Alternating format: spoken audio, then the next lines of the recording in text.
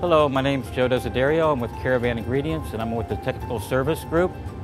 Today we're going to talk about what makes a traditional New York style bagel. What I have in front of me are some bagels that we produced using our New York Best bagel base.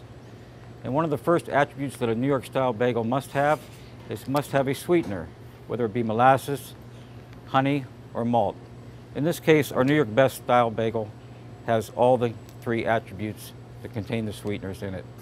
The second thing that a New York style bagel, to make it authentic, it must be retarded overnight for at least 12 hours.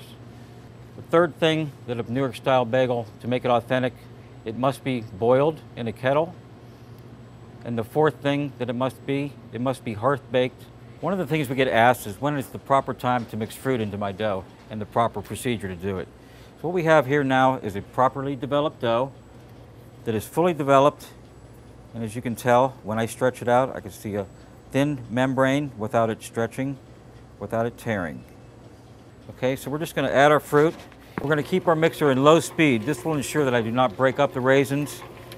With the acidic nature of the raisins, it will kind of kill my yeast, so we don't want to do that. We just want to mix the raisins in slowly. We don't want to put it in high speed. We're just going to mix them in slowly until they're totally incorporated. Mixing in too long will break up the raisins and you'll have very fine particulates. Mixing them not long enough and you're going to have uneven distribution throughout the dough. So we're just going to mix these in on low until we think that they're properly distributed. As you can see, the raisins are nice and distributed well throughout the dough and they're not broken up. They're still whole, plump, and juicy. In this case, we used raisins. But in other cases, such as blueberries, where it's a more fragile fruit, you might want to mix it in a little bit less, just being sure that you don't disintegrate the fruit in your dough.